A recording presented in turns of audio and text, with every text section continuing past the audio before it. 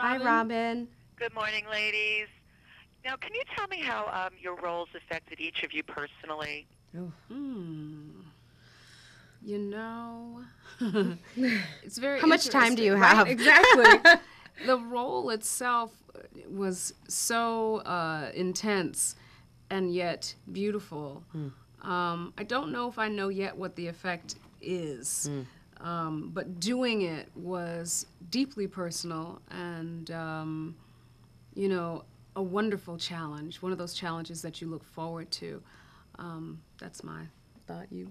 Yeah, I think me too. You know, we didn't film the film that long ago. Usually, you have a little bit more time in between when you filmed it and when it comes out. So, I think a lot of us are still figuring out the impact that this process has had on us. But I do know that the making of the film changed me forever in terms of being able to work with these women, to work, to be a part of this artistic community was very profound for me because often we are made to believe that there's not enough room for all of us. Anika and I will get the call and say, well, it's down to just you and Anika, or it's down to you and Tandy. And because of Tyler Perry, there's room enough for all of us, and that is a profound experience for all of us to know that we all have a seat at the table at the same time is really great.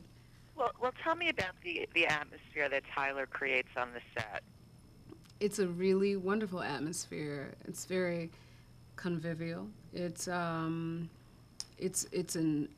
opportunity for people to be very open with their ideas and free to state them. Whether or not they'll be implemented is one thing, but you're always open to be able to say how you feel about something, and he wants to hear it, which makes for a really good stew because everybody's bringing some different ingredients, and he's not afraid to throw those things in the pot. It's very special in that way. Why do you think he gets women so well? He loved his mother and was loved by his mother. I think he has a great respect for women because of that woman who was so pivotal in his life. And that's the short and the long of that, Yeah, I think. and I think he's a good listener. I think he's a good listener and a good observer, and so he sees people around him and he takes people in a very different way, and that's why he can then recreate them in his writing. How do you think this film will impact young audiences specifically? I hope that they leave the theater feeling like they have some sort of a roadmap in their mind. There are so many things in the movie that I think are wonderful signposts with regard to learning to love yourself, making sure that you have women around you, that it's not a bad thing to have women as friends. And I think often we are taught that it always has to be a competition, and it's not. You need womanhood around you, and that everything has a consequence in life. Those are important things.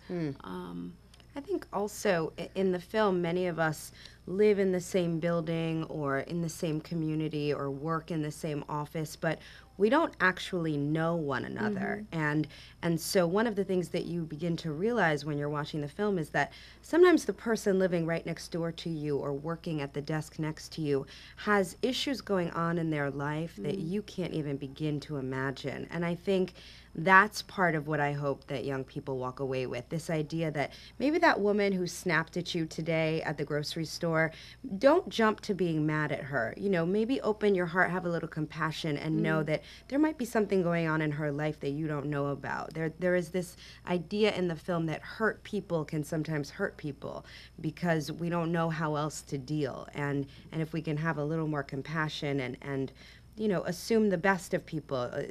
Think, although not all the time, sometimes that can get you in trouble. But, but just to know that sometimes there's more to that person than you what think. We immediately That's see. right.